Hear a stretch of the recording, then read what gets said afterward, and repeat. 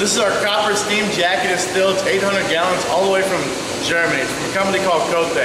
When we had it ordered, they didn't make anything this size, so they had to custom fabric everything together. It's a hybrid column still, which means that you can do different things with it. You can make vodka, whiskey, gin, rum. Basically anything that we need to make out of it, we do right here. So basically what's going on in here is we'll make a wash, or technically kind of a beer. It starts up around 8 to 10% alcohol. We're trying to evaporate that through heat. So alcohol evaporates faster than water does. So it starts heating up at 179 degrees Fahrenheit as a gas. And it passes through each one of these windows.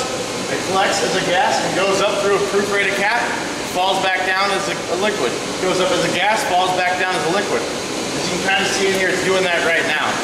It'll reflux on itself, creating a higher proof. Once it gets to the top of that, it's roughly around 180 proof. At the top, that's what's called a deflegmator. All it is a big tube with cold water on the outside of it, cool it down from a gas into a liquid. From there, we're going to bypass the second column and go into the stainless steel housing. Inside the stainless steel housing, there's 45 feet of copper tubing wrapped around in there. This cold water ran on the outside of those copper tubing, cool back down into a liquid. Alcohol comes out of 3 different things. Your heads, your hearts, and your tails. Your heads are made up of acetate and methanol.